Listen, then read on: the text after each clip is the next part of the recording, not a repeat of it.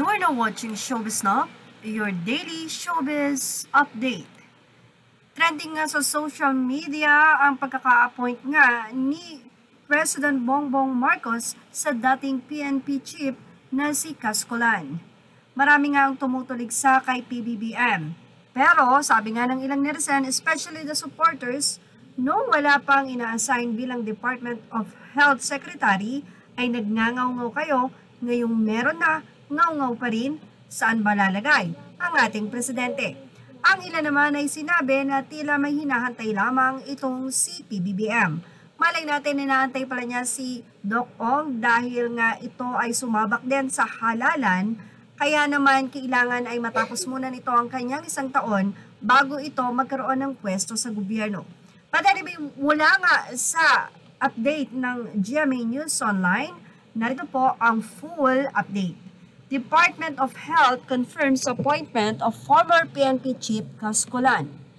The Department of Health over the weekend confirmed the appointment of former Philippine National Police or PNP Chief Camilo Pancreatius Cascolan or Cascolan to the agency. In a statement, the DOH said received the appointment papers Cascolan and of lawyer Sharade Mercado Grande, who services as OIC Undersecretary of Health Assistant Secretary of the Health Regulation Team, but did not elaborate.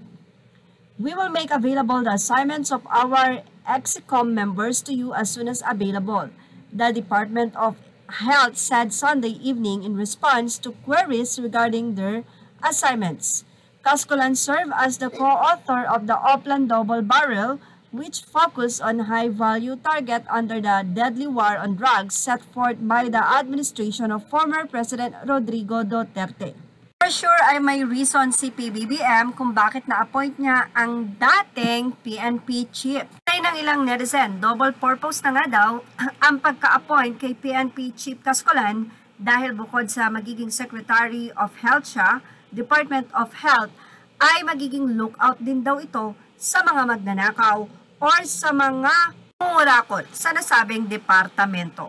Well, tignan po natin at huwag muna nating husgahan, especially malay natin talagang kahit na hindi ito ang porte ni ex-PNP Cascolan, mas gagaisin niya pa yung mga talagang may kinalaman pagdating sa health.